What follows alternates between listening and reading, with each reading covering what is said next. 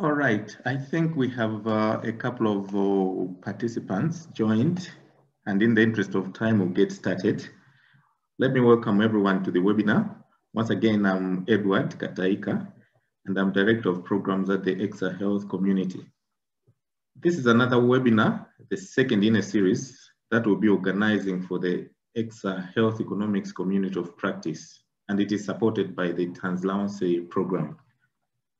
The ECSA Health Economics Community of Practice provides a platform for continuous learning and sharing of knowledge on health economics related matters, mainly to its members from the 9 ECSA countries.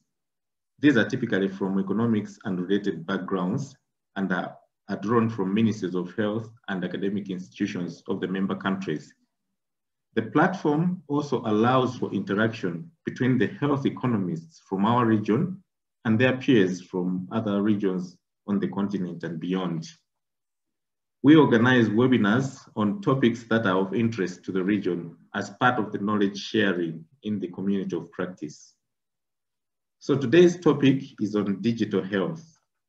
In the last few decades, the world has and continues to witness rapid development of digital technologies, whose applications have been adopted across all sectors, including health. These technologies have immense potential for providing the efficiency of health systems, for improving the efficiency of health systems, and the delivery of healthcare. Yet, there are so many issues that ought to be considered by the health sector as we embrace digital technologies and its wide range of applications across the health system and healthcare services. Our panelists in the webinar will delve into some of the key issues relating to digital health, including its scope and potential. They will, in the process, share examples of how digital technologies are being employed in some ECSA member countries. So we have 4 panelists today, and I'm going to introduce them. We have Dr. Rosalind Parks Rantashi, who will give us an overview of the subject matter, digital health. And Rosalind is a clinical academic, researcher, and lecturer at the Infectious Diseases Institute, Makerere University in Uganda, and the School of Public Health, University of Cambridge in the UK. She's also director of the Ugandan Academy of Health Innovation and Impact, and her research interests are in sustaining HIV and STI care and other healthcare using digital innovations. We also have Dr. Martin Balaba, who will give us the second presentation. And Martin is a medical doctor at the Infectious Diseases Institute, Makerere University, Uganda. He is the medical lead on new and emerging technologies at the Uganda Academy for Health Innovation and Impact. He will talk about 2 digital health innovations: the ART access, which through digital health records enable patients to pick up ART drugs from private pharmacies rather than clinics, and Call for Life and text and core messaging services that support adherence and retention in medical care. The third presenter is Dr. Dominic Nkoma, who will give us the Malawi experience of digital health. And Dominic is a lecturer at the College of Medicine, University of Malawi, and the research lead at the Health Economics and Policy Unit, HEPU, in Malawi. Prior to joining the College of Medicine, he worked for many years for the government of Malawi in the planning department of the Ministry of Health. And I'll say I was privileged to work with him in the planning department. He also worked as chief economist in the Ministry of Agriculture and is currently on secondment from government to HEPU. So he will talk to us about the health management information systems in Malawi and its potential use in healthcare purchasing arrangements. Then after these presentations, we will have a commentary, and this will be given by Dr. Simon Walker. And Simon is a senior research fellow at the Center for Health Economics, University of York. He specializes in economic evaluation of healthcare interventions from treatments to system strengthening activities. He will speak to us about economic methods to evaluate the cost effectiveness of digital health and innovations. So I will be inviting Rosalind to give us the overview, but I think just one housekeeping announcement to our participants. When we get to the question and answer, we will make use of the raise hand feature on which we have there. So I think if you want to speak, just raise your hand and you'll be recognized and you'll speak. Otherwise, you can use the Q&A button to just type your question if you need to communicate with the panelists before we go to the Q&A session. So for now, let me invite Rosalind to give us the overview on the digital health. Rosalind, please.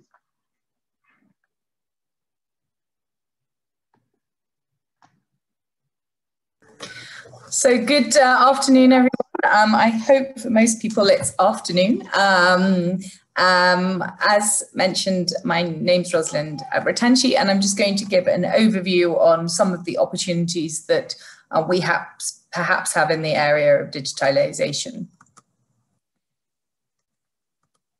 So this map, my daughter showed me this map because in her school, they had to do the 10 most important maps that have ever been made. And this Facebook map came up as one of the 10 most important maps. And really what it's showing is that all of the connections that Facebook have across the world, but in a way it can be used as a proxy for really, you know, global internet use and digitalization. And different to the map of 10 years ago, this map of, I think, 2019 really shows that East and Southern Africa is glowing up white in this map, showing that we really are digitally connected to the rest of the world.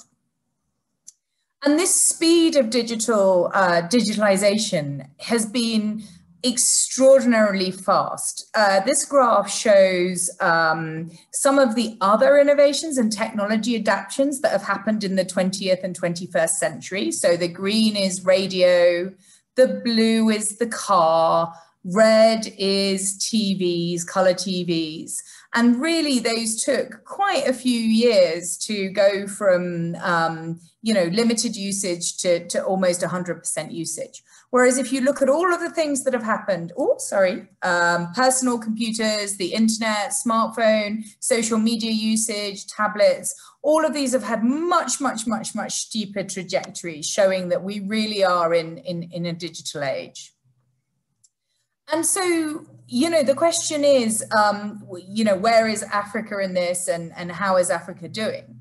Well, it would appear that actually our new technologies are probably leapfrogging over old ones. So this map shows in dark red the countries and the places where the electricity access is limited. So dark red means that access is limited to less than 25% of the population. But if you look where the dark red are, the penetration of mobile phones is higher than the penetration of electricity. So already the new technology, even though the phones may have to be charged by solar, the phones are really in people's hands, and people are getting access to them when they need them and want them.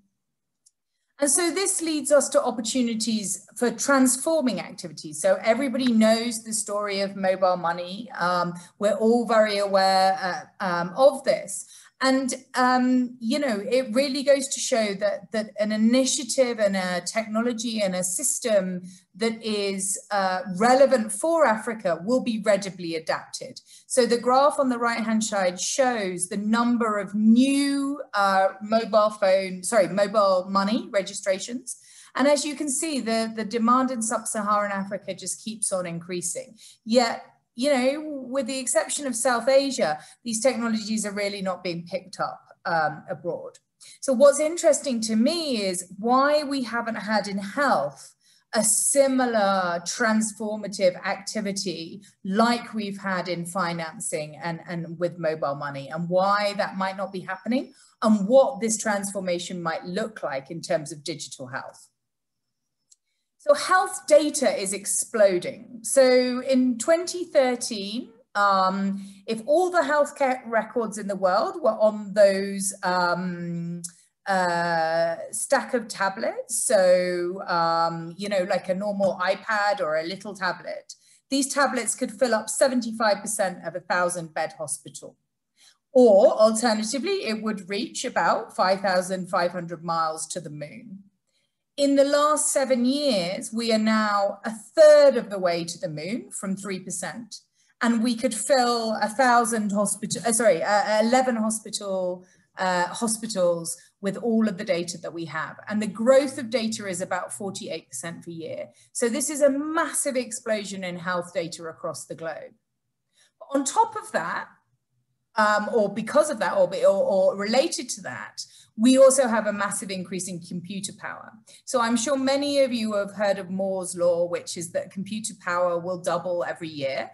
And that happened up until the early part of 2010. Yet the capacity that we have in computing power has just started to take off much more steeply, which means that our ability to analyze these huge data sets and the speed of analysis is much greater than it ever was before. And on top of that, so that's the computer power, that's the transformative ways that we humans are thinking novelly around things, but also how we communicate is different. There are over 2.2 billion users of Facebook, and even YouTube, which is really the method that most young people get most of their TV and images, has over 1 billion users. So we also within health have to be aware of these shifts in communication and the shifts in ways interact with people globally. So what is digital health? So Simon and Paul asked me about this the other day, and they were saying, what is digital health? Well, if we go to this, part of me thinks, and often I find it useful to say, well, can we substitute the word digital for paper? Or can we substitute the word paper for digital? Because in a lot of things that we're doing, that's all that digital health is. We're putting an electronic system or a digital system where we would have paper records. So the World Health Assembly in 2018 really passed a resolution to say that digital health was here to stay and that we should get on board.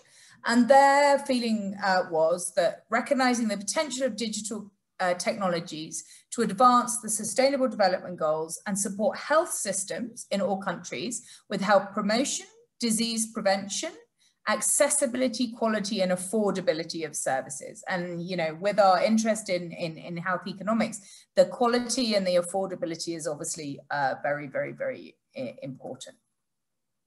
So what are digital health initiatives? So I find it, and there's lots of different characterizations. I'm going to just tell you about mine, but the way I think about it and find it easy, but there are lots of different systems emerging on how people categorize things.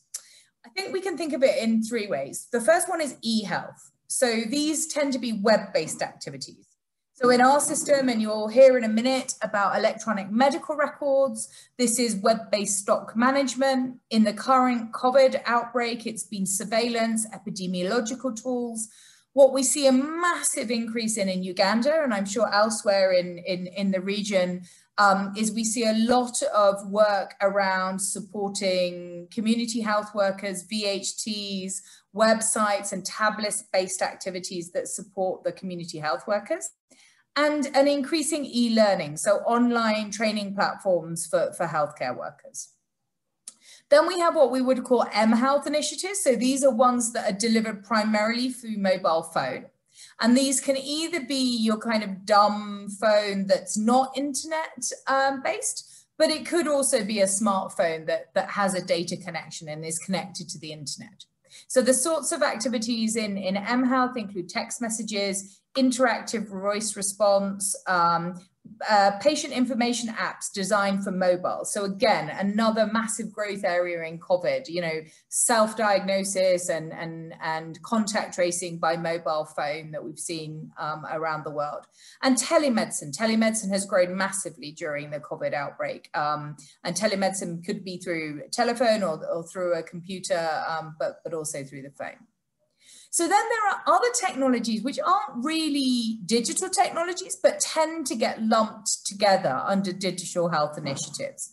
And these include a whole range of things, such as drones, wearable devices, such as blood pressure monitors that people walk around with, implants, such as insulin implants that may be able to release a small amount of insulin or other medication, electronic pills and pill caps. So electronic pills that, you know, can tell if you swallowed them, they have an imprint on them, or caps on the top of bottles so that people know if the bottle top has been opened.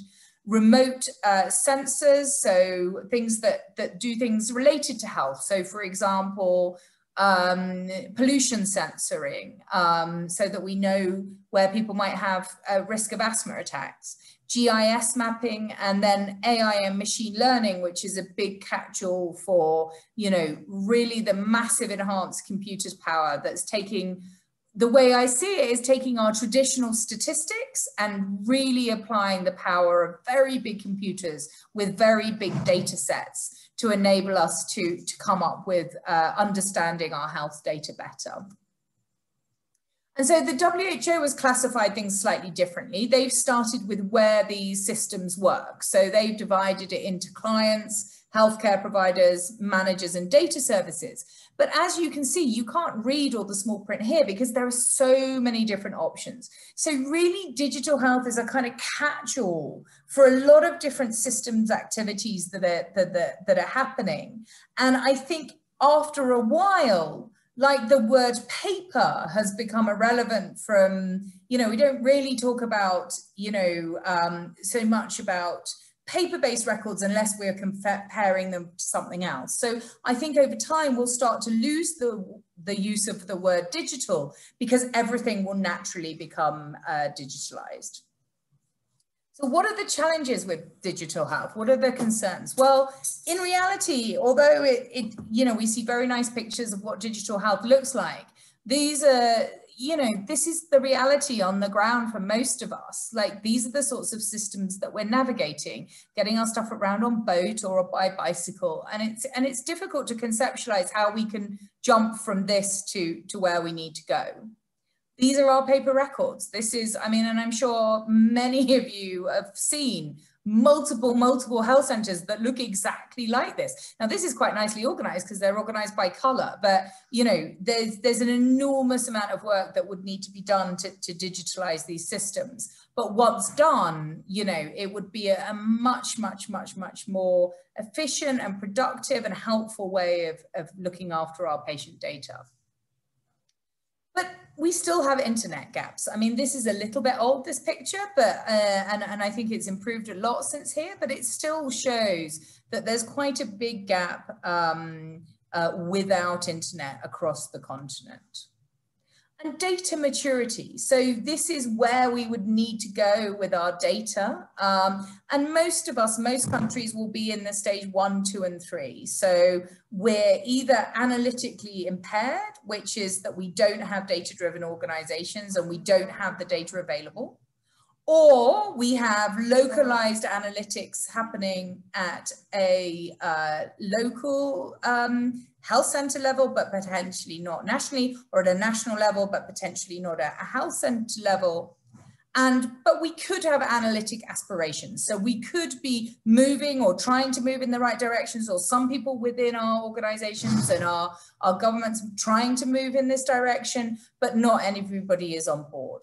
Really, we need to be getting towards this analytical nirvana, as this is called, where really we're using our data strategically to show us what to do.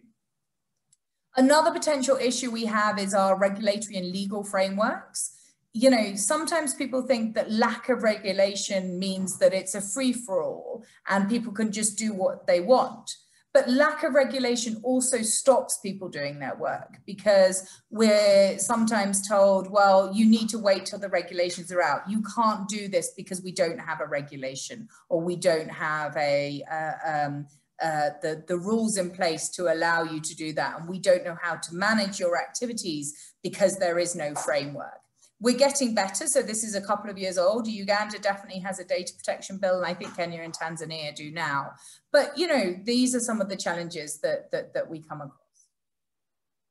And so what are other challenges? Well, often it's uncoordinated. There's lots of different actors and programs. People have different projects that they're given money for, which they're doing in isolation and siloed, and even across the sectors we're siloed. So health might be doing something, agriculture might be doing something else. We have this thing called pilotitis, where basically we run a lot of little pilots and they don't go anywhere. They either die in the water, or they don't get further funding, or, but we're also not evaluating them in a rigorous manner. Inflexible fundings and designs. So sometimes, you know, these are creative processes. Sometimes the funding doesn't allow the creativity in order to really come up with the solutions. Inefficient policies and practices. Well, this is a risk for everything we do, I guess. And lack of participation and representation, making sure that the end user is consulted, be that a patient, a healthcare worker, a district health officer, that they really understand and want and need the type of tools that we're digitalization. So really principles are needed around this, because they synthesize the existing evidence, create a common vision, and institutionalize lessons learned. So there are some principles for digital development, and I've put the links to this in the end. But these really outline how we should be going about digital innovation and what we should be thinking about. So finally, this is my last slide. So I'm sure some of you have heard of the dark web. This is where illegal drugs get sold. This is where a lot of criminal activity goes on, which is the side of the internet which is not available to the public. This is where data gets sold. And medical data is worth 3 times more than financial data on the web. And this to me is a real indication of how valuable our health data is. It's one of our most precious assets for our countries, for us as individuals, for organizations. And it really has the power to transform our health system. So we need to take it seriously, and we need to look after it. Thank you so much. There are a list of resources, some links to WHO documents, strategies, the East Africa readiness report for interoperability, and some EU documents here. Thank you very much for listening. Thank you very much, Rosalind, for that overview presentation. Very interesting indeed. We'll move on to the second presentation, and I will now invite Dr. Martin Balaba to give us his presentation. Martin, please.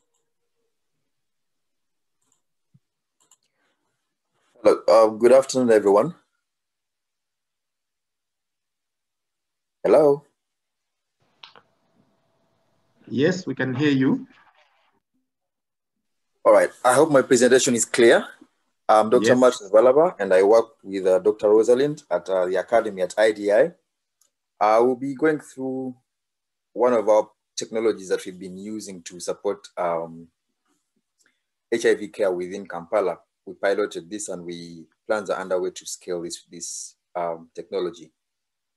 So what I'm presenting is called ART Access, and it's built on the backbone of what we call the community pharmacy refill program. That is a differentiated service care delivery model that I'm sure most of you are conversant with.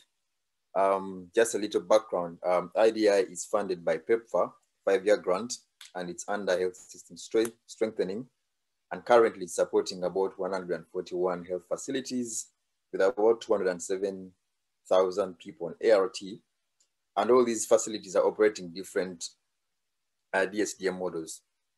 it's important to note that within these health facilities, we are realizing that 92.6% of the clients are achieving viral suppression. However, they were still accessing their care at these facilities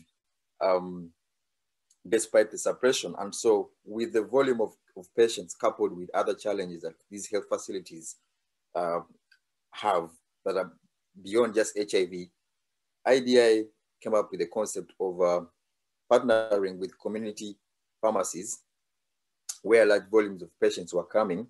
And rather than having these clients who are stable and suppressed going to the health facility, they came up with this partnership where clients would pick their drugs in the community pharmacy, which was closer to the patient's homes than going to the health facilities.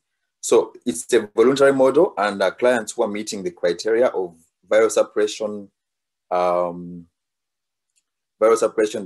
they're more than 20 years old, they don't have any OIs, they're not pregnant, no child in care, a good adherence of more than 95% would be told about this program, to which they would sign.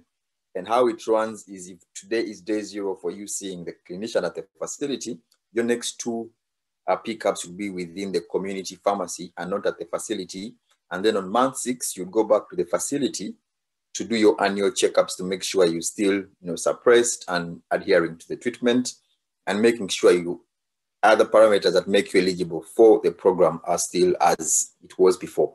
So the enrollment and consenting of the clients and the entire running of the program was paper-based. So when you come into the clinic that you told about the program, if you sign up, they will tell you the pharmacy within your area where you would much rather pick your ART than the facility.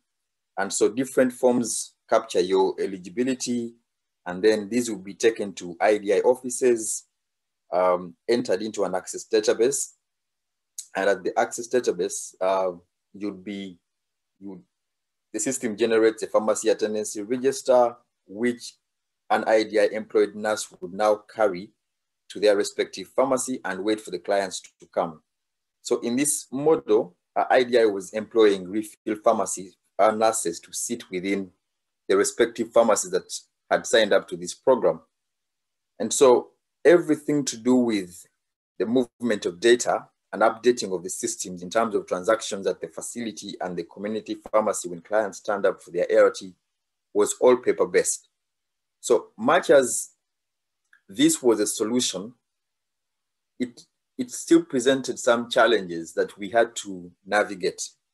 You realize that everything was paper-based, and the movement of paper from facility to IDI, now the registers for pharmacy attendancy are carried to the respective pharmacy. There is no real-time aspect to monitoring the data. If clients are turning up, in the event that papers are lost in between the movements, monitoring logistics is very, very hard. But also importantly, you wouldn't know in real time what was happening to your clients within the community pharmacy until they came back on month 6.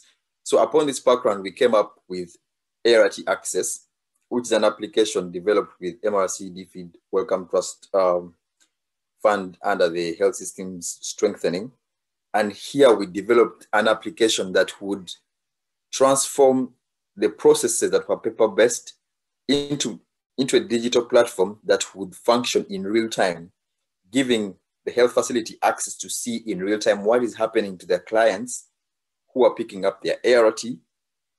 And also the program administrators who sit at IDI would have a real-time understanding of the transactions at the facility and also in the community pharmacies. And the aspects that are very critical in this were, which patient is lost to follow-up, who is missing their visit, who has now fallen out of the criteria and now has been, discontinued from the program and taken back to the health facility for more comprehensive clinical management.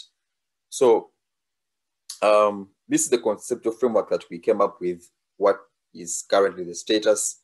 What are the effects of all these? And then we went into the intervention principles of developing a model to decongest the centers. And our approach was have rigorous, or call it iterative interaction with the key stakeholders that we are intending to develop this application for, because in the end, it really matters that the people who are supposed to use these systems inform their development. So we did a human-centered design stroke iterative process of development of the application with the nurses and other stakeholders who are going to be using this system. This is just a brief iterative process that we went through. And how it is currently is a client from a facility identifies, is attached to a specific pharmacy. Or let me say, a particular facility identifies pharmacies within the community that will be receiving their clients under this program. And so, again, as I'll be explaining later, that clients are sent into the community for this particular program. And so, again, this is providing us an opportunity to think differently, to make sure that the system is more robust. So a client can only pick up their drugs at the designated pharmacy. So in the lockdown, there was an opportunity to actually break this barrier, as I'll be explaining later. So the system has different components, looking at the pharmacy, at the health facility, and the admin. It's web-based with a phone version that is yet to be approved by the ministry. So these are just different landing pages for the different sections: pharmacy, facility, and the admin. And critical is the fact that here you can easily generate reports without you having to go through the tedious process of analyzing paper and putting things together. So we started developing the app in 2017. We rolled out in 2019 January, and currently there are 6 pharmacies which were implementing the community refill program under the paper-based system. And when we were rolling out this application, we chose to go for 3 pharmacies and leave the 3 running paper-based systems for comparative purposes to do some analysis that we shall be discussing later. And these 3 pharmacies are attached to 2 facilities, and currently more than 50% of clients have been transferred onto the application. We did a simple analysis of time in motion and client interaction with the clinician, with a refill pharmacy nurse when picking up ART was significantly reduced with at access compared to when it's paper. So we have plans to evaluate the applications are underway. We have a qualitative paper that we are working on currently, and that is because during the development of the application, we undertook an observational study to understand what exactly goes into developing these technologies for healthcare. What are the thoughts and feelings of the users, the patients, and the different stakeholders that finally inform the development of a tool that can be taken up by the system. So we have different aspects that are qualitative and quantitative that we are going to be looking at. We're working with Paul and Simon to do some health economics evaluation on the system. So our next steps is we are going to do more time in motion and understand the different aspects of being served on the application compared to the paper-based system. We're doing a quantitative and qualitative analysis. Plans are underway already with the ministry and some other implementing partners to scale the application and also develop a stock management module. We imagine that with the pandemic came the fact that people were caught up in different parts of the country, and much as this was innovative enough, someone who was attached to a particular pharmacy still could not pick drugs to at any near pharmacy. So the plans of At Access is to make sure we break the barriers and make sure we have inter-facility communication, in that a client who is anywhere doesn't need to be within their home area. They can, even if I stay in a different area, I work in a different area, you can walk into any pharmacy that is under At Access and you pick your drugs, and all that information is captured and centrally reflects. So that would need unique identifiers to be used, and conversations already underway to see how we can make this system very dynamic and flexible. So for the project, these are our partners and funders. I would request to go to the next presentation. Is that okay? Yes. You have another presentation? Yes, there are two. Okay, there are two. I didn't want to mix them so that we create, people can follow the different projects. Yes, let's get the second presentation. All right, just a minute. Let me share this screen.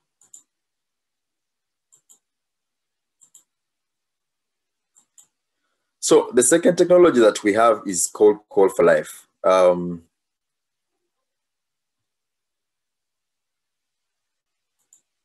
So Call for Life is a tool that is an IVR tool that uses efficient automated case surveillance to follow up people for different aspects of their health. So how Call for Life started is by IVR. Sorry, I didn't explain what IVR is. IVR is interactive voice response. And so the tool was initially used to follow up HIV clients in our clinic, sending them symptom reminders, adherence reminders, and visit reminders. And all this, we expected it to help clients to be retained in care and also achieve virus suppression. So how the system works briefly, it initiates a call to a patient. The patient listens to pre-recorded options and then responds to the different instructions in the prompts. Given the diversity of our population, the messages are in diverse languages that give us good geographical cover of the entire language. So in 2015, this is just a chronology of how we embraced it. We piloted a system, and by that time we called it TAMA. But over time, we have been able to contextualize this particular system for different responses. You can see in 2015, we had just a pilot, then we had an RCT on the tool. Then in 2017, we started, the clients, we started on a lighter version of the system. So instead of them receiving daily reminders, it was now customized to a certain number of symptoms once a week.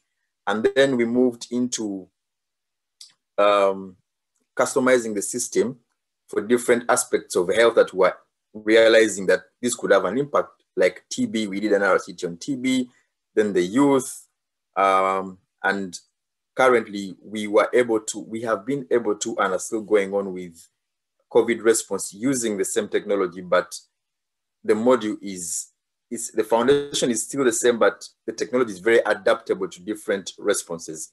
And currently we have been supporting the ministry in the response in COVID.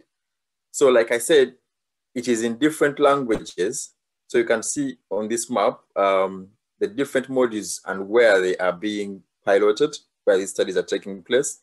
You can see that currently we are doing surveillance of Call for Life, using Call for Life for COVID in West Nile, and there are different languages. So for HIV, where we were using the system for HIV, it was at different sites, and these are just different, these are the variables for the clients that we enrolled onto the system. And so this is, this shows you the call success rate. Usually when you pilot some of these technologies, it's very important to understand, how people interact with them and how do you measure their responsiveness to these technologies. It is critical to understand that with this technology, it does not need a smartphone. Any phone can be used for Call for Life. So that gave us a good success rate, because good response from our clients, because it did not segregate against who could use or not the system. So this shows you the call success rate from 2016. 2019 October for the different projects. And here you can see the different tips that clients were asking for. So all they registered up for, like general information, ARVs and adherence, breastfeeding, HIV information, positive living.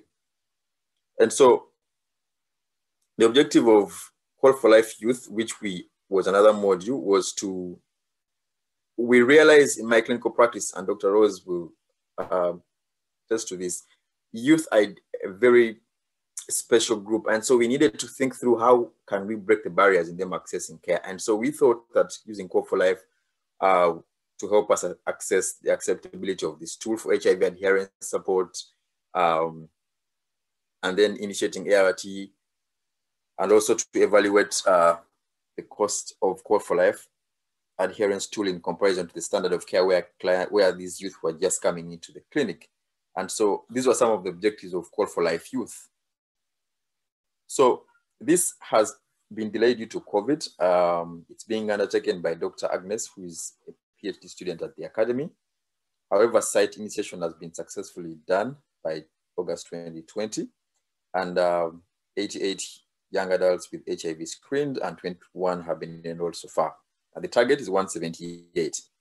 Call for Life TB, again, broadly is to measure the outcomes of TB treatment using Call for Life to enhance support for treatment of these clients, to know that if we give more support to clients on TB when they're taking their medication, does the tool help them with reminding them to take their pills? Do we achieve success in terms of the treatment success rate compared to the standard of care, when you just go to the clinic, receive your drugs, and nothing else happens, compared to once you receive your drugs, we use Call for Life to follow you up and give you tips and remind you to take your tablets. So this is broadly about Call for Life TB. It's at 3 sites with a sample size of 274 patients. They're followed up at month 0, 2, and 6.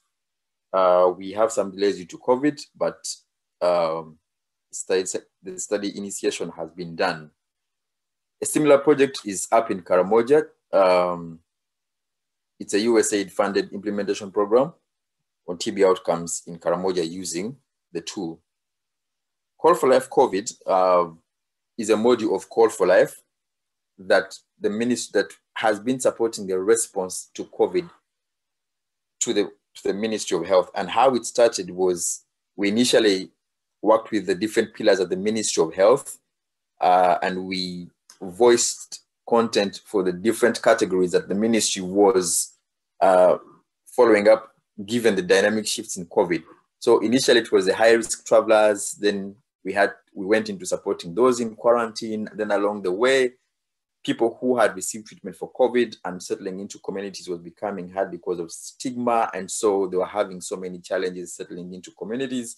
So we worked with the psychosocial pillar at MOH to create content that we would use to support the different people who had been discharged from COVID treatment units. So the content is approved by MOH. Our system is integrated with the MOH alerts management system. So in case of any red flag, immediately MOH is notified, the district surveillance team is notified, and response is guided. It's also in different languages, and it's managed by IDI medical doctors, in that once our red flag, if the system picks up a red flag, our doctors triage the alert to make sure that actually what we send to the ministry for response is guided by our triage. That's why it's very critical that our medical doctors are the ones responding to this. So like I said, between April to currently we are doing quarantine support. Currently we're in West Nile. And so we started with high-risk travelers, and during this period, we followed about 672 clients for over 14 days as per the SOPs.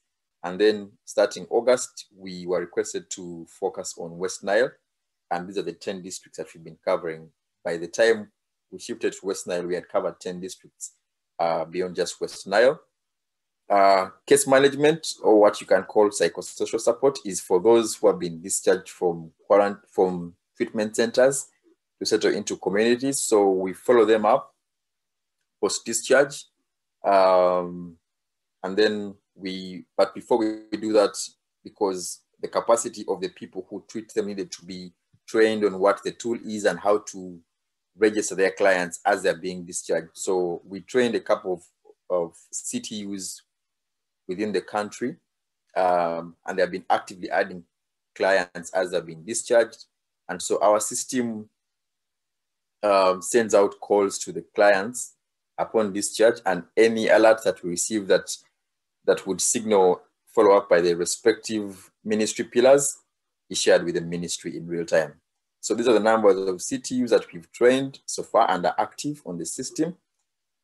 This is just a summary of the calls from the different categories of people who've been following up with our system. And also healthcare workers, we've been able to follow up our own institutional healthcare workers. Yes, so that is it about Call for Life. It's a very dynamic system and very adaptable to any response to challenges in healthcare, as you can see. Thank you so much. I hope I kept time. Well, thank you very much, Martin, for those two presentations. We will move on to the third one, and I will now invite Dominic to give us his presentation on Malawi.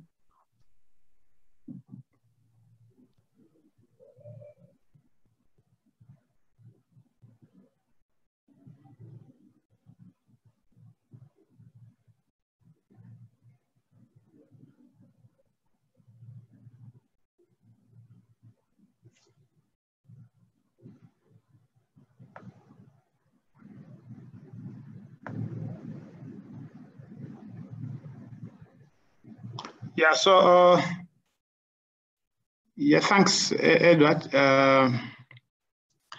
Yeah, so, yeah, I'll present, so I'm Dominic Nkoma, as Edward introduced. I'll present on,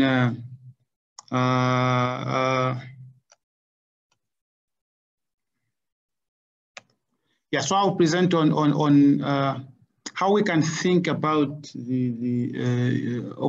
optimizing the use of digital technology, particularly in the context of strengthening existing health management information systems, using a case study based on an assessment we did on behalf of government, and then also using another case study to demonstrate how choices amongst competing tools could become a complex issue, requiring probably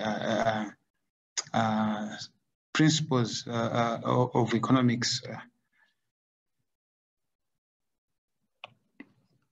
Yeah, so I think I want to repeat in terms of the background. So in the background around digital technology and how they're useful, as you've noted from the two presentations. But in the context of the study that we did, I'll try and focus on the quickly how lack of decision needs and also proliferation of digital solutions can lead to complex processes for in terms of decision making on what technology to adopt.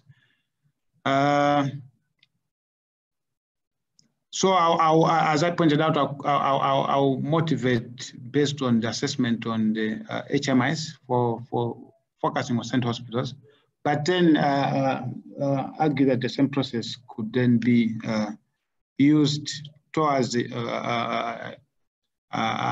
strengthening the entire HMI's architecture. Yeah, so for the assessment, the HMI's assessment,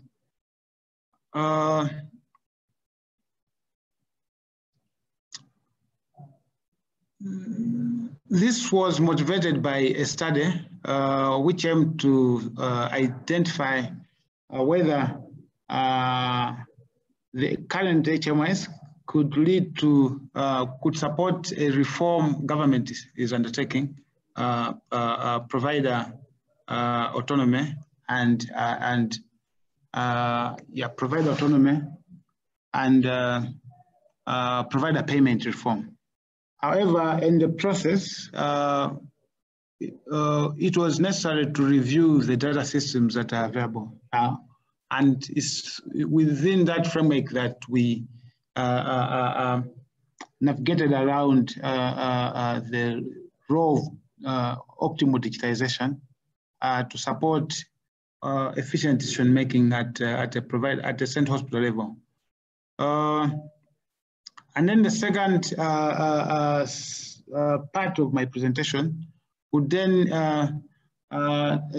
try to use various assessments done by DITRE on behalf of government on a specific process for the community health management information system, where they are in the process to recommend, or government is in the process of deciding whether to abandon not abandoning, but to utilize a new platform and in the process, of course, abandoning the current DHMIS or HMIS or DHIS2 for a particular application of the community health system. Yeah, so I'll just quickly run through our findings. So generally, our study started by assessing the organogram of the hospital. And so where we see that there are clinical decisions to be made, but as you can see also at the level of the director, there are also administrative decisions, managerial decisions beyond clinical, particularly decisions about who is accessing what, and then how are we producing the services at what cost, and so efficiency decisions and whether the services are of acceptable quality. These are beyond what current technology, the digital platforms attempt to give guidance on.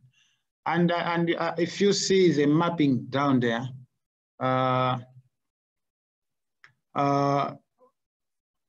we can divide hospital information as that within the realm of clinical decision making. So outpatient, inpatient, other support systems, radiology, laboratory, pharmacy, theater, but also for optimal decision making at the hospital level, you need a lot of information ranging from information technology, HMIS, procurement, internal audit, maintenance, and then other services, for example, performance of the mortuary, efficiency of the catering services, and then information around financing and general administration and human resources.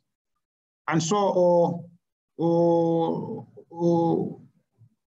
clearly you then see that the information set that management of the hospital need to run the hospital and achieve the goals for simplicity of universal health coverage within the hospital setup is a lot more than just clinical information. And this has been the motivation for the work that we were currently doing. Yeah, so part of the assessment then involved reviewing the information systems available at the Central Hospital to support this complex structure, which requires complex information systems. In summary, I guess what you see there, even within the setup of tertiary hospitals, a proliferation of systems that are not connected. So we had systems, the DHIS2, which is the main system for government, the main digital platform for the HMIS, wasn't effectively configured for central hospitals. And so we found that they were using a lower version, an old version of so DHIS1 to try and configure the hospital or the system to suit the hospital requirements. But these efforts were at facility level and with under-trained and under-skilled staff. And so the result isn't what you'd call an optimal system. And then there was a bit of attempts to digitize certain parts of the hospital management information system. For example, the OPD, ART, the pharmacy, the lab. Okay, but these also, these digital systems are independent, poorly, in many cases, not well conceptualized, and not useful beyond the immediate department or program. Then crossing to the administrative systems, I think what we found was EFIMIS, most of you would be familiar with, but also without connections to the service delivery information. And so you can't make sense of how good or make sense of information around efficiency, equity, and accessibility of services, and how efficient production of services is at the hospital. Similarly, the human resource management information system remained largely paper-based and digitized only at a very high level, at national level. So, yeah, so in summary, based on the assessment of the Central Hospital Management Information System, and where that covers all these systems, so we found weak data collection and reporting processes, and essentially we argued this was due to overreliance on paper-based data collection and aggregation. And then for moving towards digitizing, which was a natural recommendation, we also found that this would require a rethink of the architecture and coherence across the data systems. But most importantly, the digital solutions that were introduced to try and navigate around challenges of paper. We also did not find, of course, it might require a bit more well-designed studies as with our Ugandan colleagues, but we qualitatively we did not find evidence, or also talking to the staff. One, there was limited use, and pointing towards lack of appreciation of value from the users. And this was largely also due to the extremely narrow range of information that they were reporting. And we attributed this to a top-down process where upstream players demand the information they need from central hospitals. And so the hospitals were overwhelmed with reporting upwards, and there's very little chance for them to use it, to decide on which information they need to make decisions at the hospital. Yeah, there were other issues, and I'll also probably come to the issue of political economy with digital health adoption. Yeah, so in general, the main recommendation, which is something we're trying to work with our colleagues in the ministry, is to start thinking around conceptual the architectural framework within which all the digital health innovations could then be harnessed. At the moment, each program identifies its needs and then moves on to identify its digital solutions. But these eventually are correcting, at least as you'd expect, it will be the same community health workers, the same hospital management. So they are replicating information that are getting at least across levels and for patients. So an architectural design with dimensions of patient care, care support, quality management, hospital administration and finance, and also which allows interaction with outside data systems, surveys, and external data. Is something that we thinking could help rationalize what tools currently available are useful for what purpose, and which tools, for example, would need to be sustained, and big decisions around which tools, for example, you need to drop, because rather than bringing efficiency in the process, they are bringing they are requiring a lot of time from staff, and they are not useful beyond the immediate programs. And most importantly, a process I'll highlight later on, which also speaks more towards the first presentation, the theoretical presentation on digital health, about identifying what decisions each level makes, and for those decisions, what information would then be ideal to support decision processes at those levels. So in that sense, more moving towards, here we're talking about a St. Hospital, doing the same thing for the district hospitals, doing the same thing for community hospitals, doing the same thing for health centers, and as I'll show, there's already a process for the community level. And also at each level, going to customize for the needs of each administrative entity. That's kind of the vision that we're trying to advocate. But what are the challenges? So I'll go through one big challenge, which I think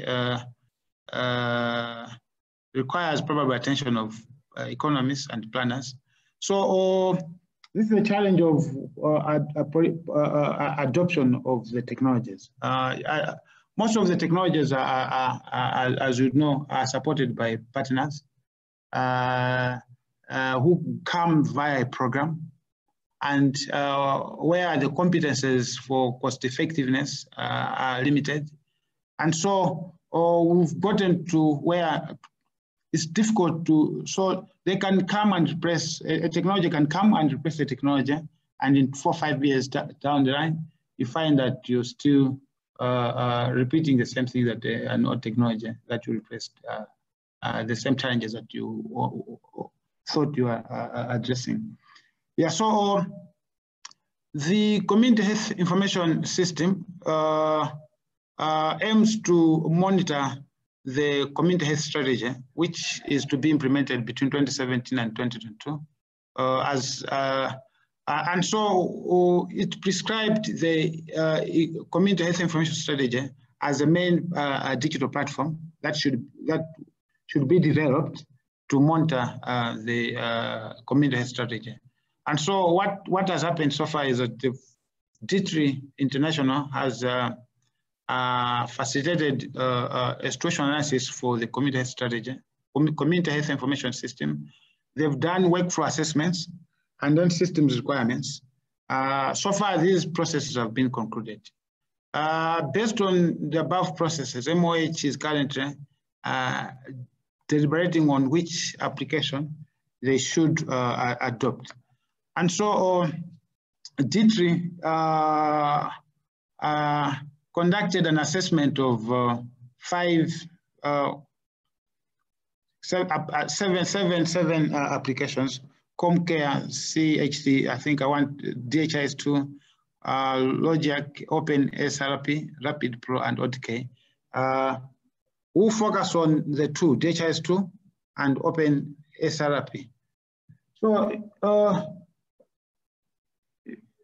So the categories for assessment included whether the application is open source, whether there's a community of practice, whether it can support care or management processes, if it's interoperable with other systems, it's got offline capability, it's proven capability,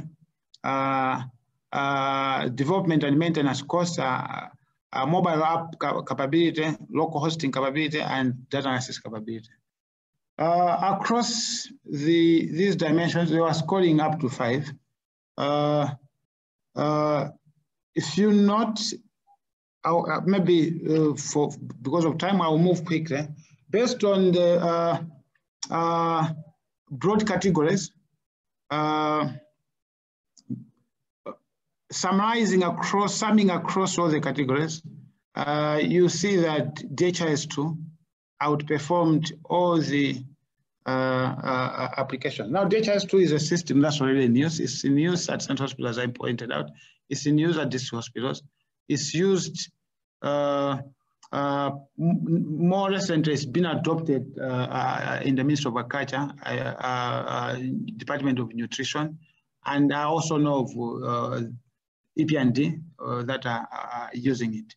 Now, to arrive at a decision, the ministry reviewed the DITRI report, which recommended DHIS2, but probably based on dissatisfaction with the current DHIS2 configuration, they then added additional criteria on the basis, so complexity and flexibility. On the basis of this, if you note, they then recommended an application which wasn't available, which isn't in use yet, but on the basis that it had capability for extended, the tools could be extended could be customized, and then the application code can also be extended to cover new functionality. So on the basis of this, the assessment on the multiple criteria was then overruled to recommend open SRP, although it performed not so good. It was number 3 on here.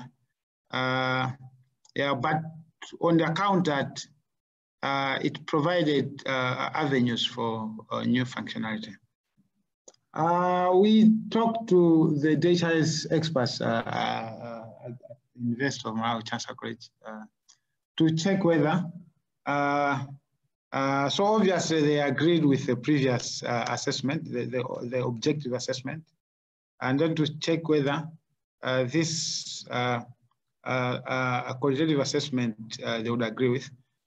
They protested and argued that, in fact, the point number 3, which was judged as a weakness, the main weakness for DHIS2, was actually strength. Okay. So what does that suggest? Maybe we needed a bit more additional criteria. In our case, we're thinking this provides scope for cost-effectiveness work in particular adoption, deciding which technology to adopt, and akin to how technology adoption is handled in medicines and diagnostics. We think this should also be the case for instances where we are confronted with the decision to choose between 2 technologies. Yeah, so broadly, based on these 2 reviews, I think the key recommendations, which are also covered by DITRI, and we've just extended them to the entire HMIs, would be to strengthen digital health leadership, clearly define and communicate the HMIs. in line with UHC reporting requirements for all levels, and then conduct critical and thorough reviews of the HMIS in terms of scope and implementation approach. And we're also pushing that countries should have should attempt to localize, to institutionalize capacity, including also attempting to finance. That will give a bit more independence in terms of deciding when to adopt or not. And then, yeah, consider technical and operational requirements as you saw in the previous assessment, and then have a strategy in place for managing change. I think this is a bit of a key one, because with proliferation of digital health solutions, and if we run them past cost-benefit analysis, many of them would probably fail. But these are heavily funded. So that could require also processes beyond economics about how you manage change. Yeah, maybe I think I could end there with two conclusions. That one, probably from our review, we need to think about architectural designs first before we start piecemeal digital solutions adoption, and then think through what technologies are already in use, what's the capability, current challenges due to configuration limitations, or are they due to the application itself before, and then in moving from the current applications to a new application, what standards should be applied, including in this case cost-benefit analysis. Yeah, thanks so much for your attention. Yeah, thank you very much, Dominic, for that presentation. We're not doing so well in terms of time. I think we seem to have run out, but we still have one presentation, and I will invite Simon to give that one presentation, and then at the end, I think we will have to cut short on the Q&A, if at all. So I think let me invite Simon for now to give us the presentation, and then we'll see how it goes from there. Brilliant, thanks, Eddie. Dominic, could you stop sharing your screen so that I can share my slides, please? Oh, there we go.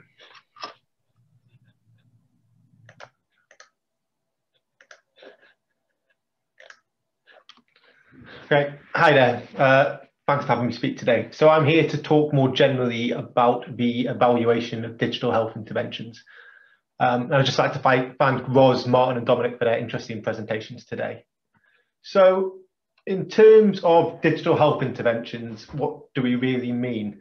As we've already seen today, and as Ros highlighted in her presentation, digital health is a pretty broad catch-all term used to refer to a very, very broad and diverse set of interventions at both the individual and system level. And these can range from sort of the much more, I say simpler to evaluate sort of patient level interventions. So ones I previously worked on include things such as sort of computerized cognitive behavioral therapy for patients with depression, to slightly more complex interventions impacted on one service within a healthcare system. As we've seen today, some of the health technologies used by IDI in Uganda for HIV, and to more complex types of digital interventions which impact the whole system, such as the digitization of a health management information system.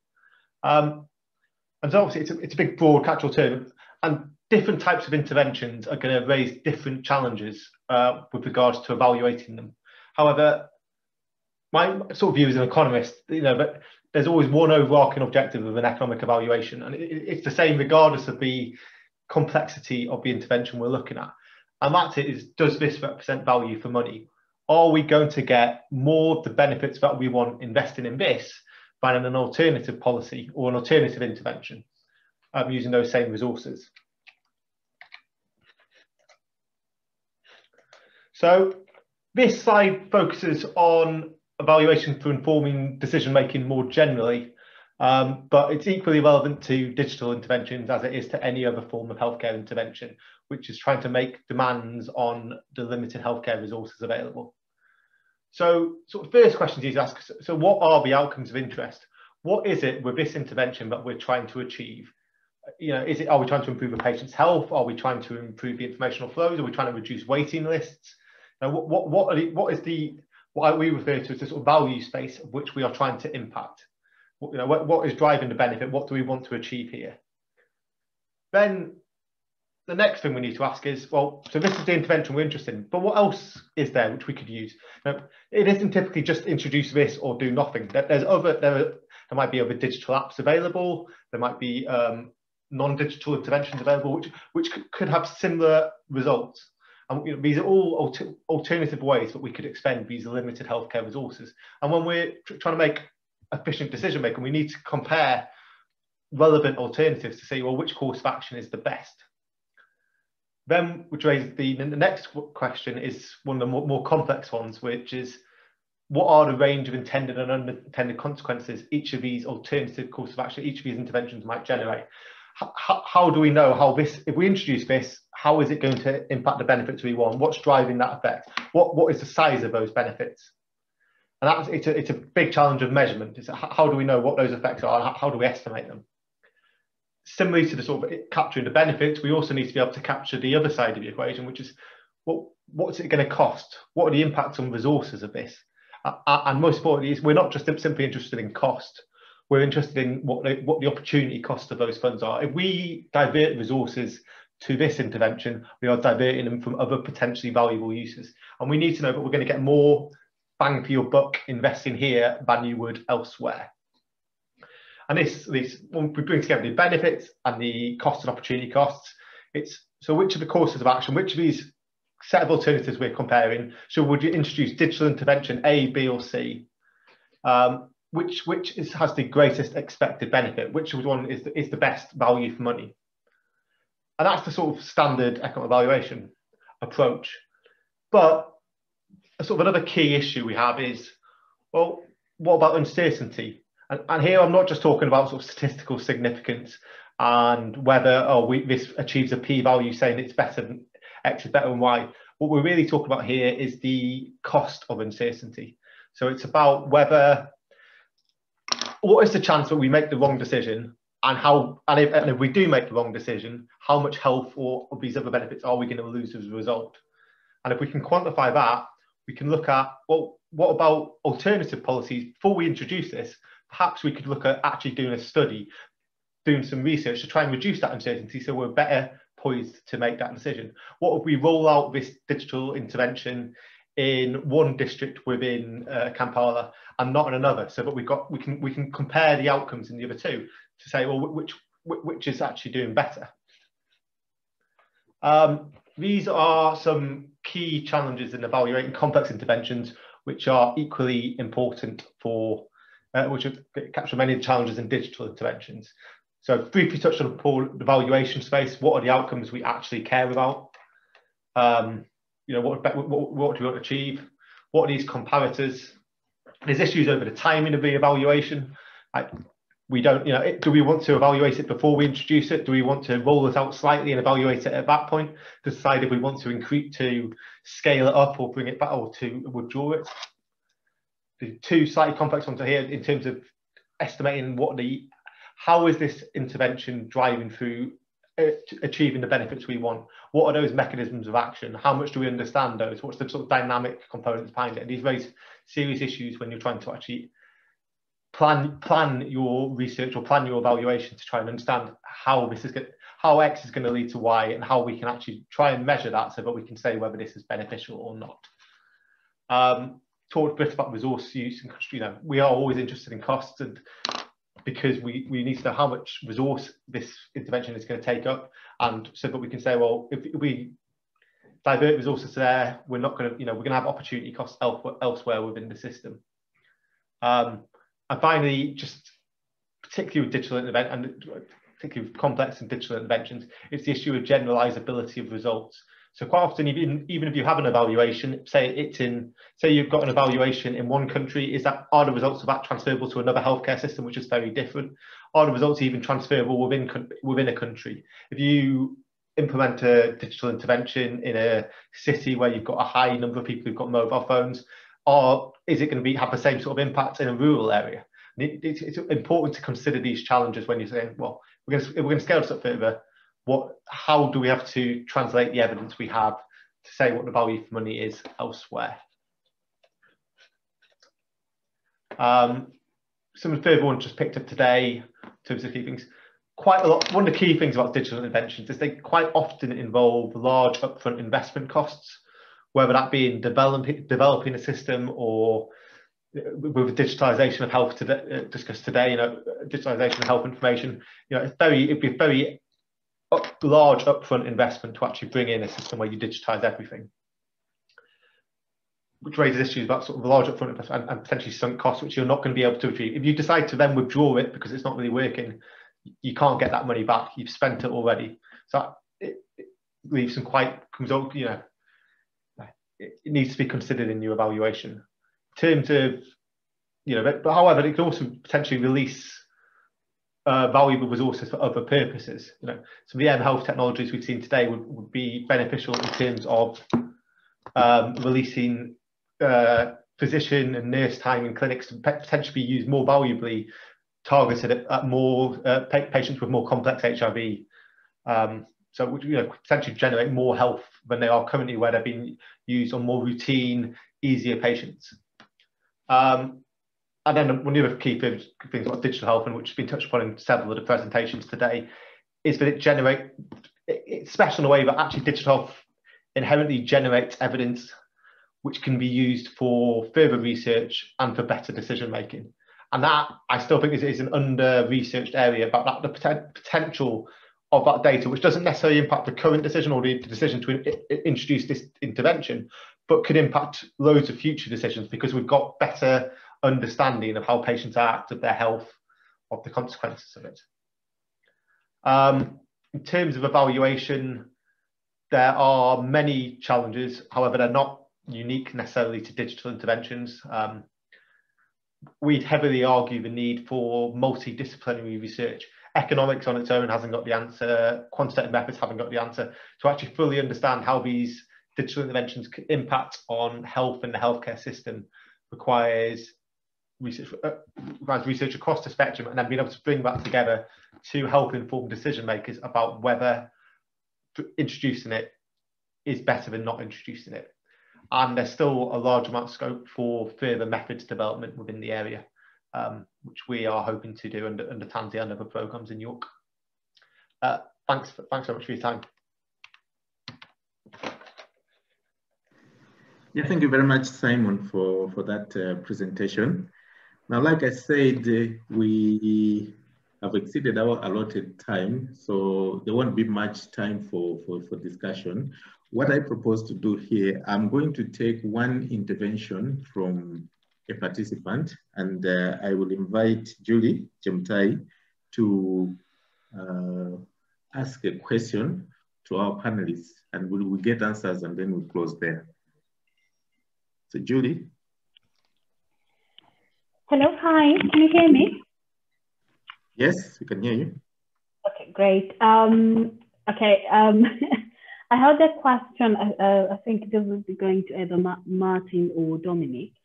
So we know that HMIS are generally poorly funded by government. What motivation can the hospitals have in implementing the systems in the already constrained resources environment and already excessive workload in compiling data from the record teams, and they have to do this from different departments. And all of this is in the context of other duties such as clinical and patient care.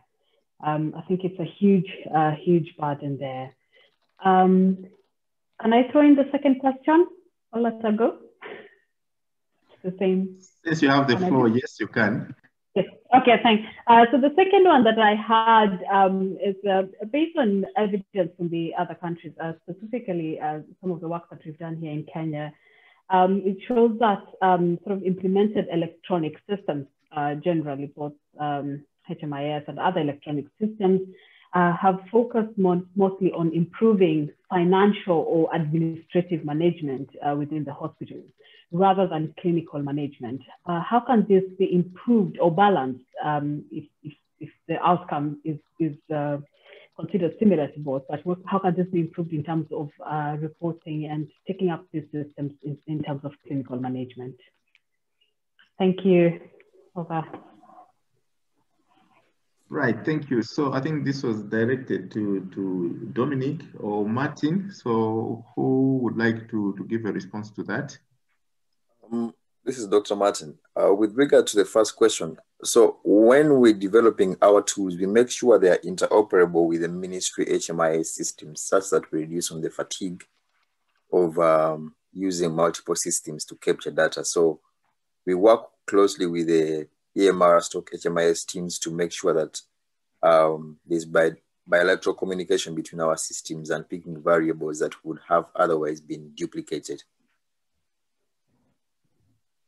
Yeah, Dominic here on, so almost like we take a different approach. So I think what we're doing with the ministry, also learning from the application of the DHIS2 in agriculture, is that it's possible to configure using the DHIS2 tracker. It's possible to configure the DHIS2 as a clinical decision support tool initially, before thinking of it as a data reporting tool. So there's work by Chancellor College IT department, where they've configured the whole health center, almost replaced data processes by up to 90-something%. And we've also seen a similar pattern with the culture management information system, which is based on the DHIS2. So where they're using extensively the DHIS2 tracker to program the transactions that happen at the facility, and then build dashboards, decision dashboards for each level of care. So in this case, for example, that's how I see the balance between the administrative side, the financial side, and the clinical side of M&D coming into play.